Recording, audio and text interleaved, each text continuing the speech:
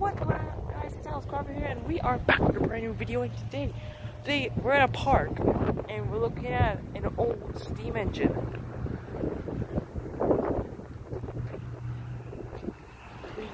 Show you more. Now I'll show you the engine.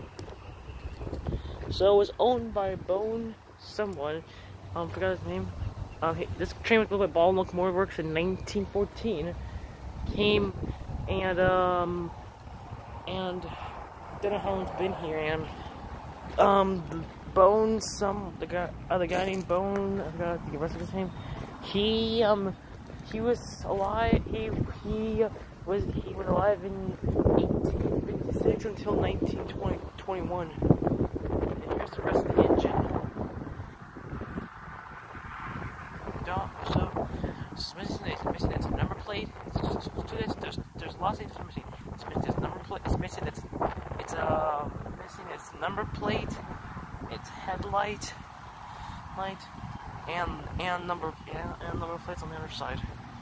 I don't know how it's been here, but there's some words here.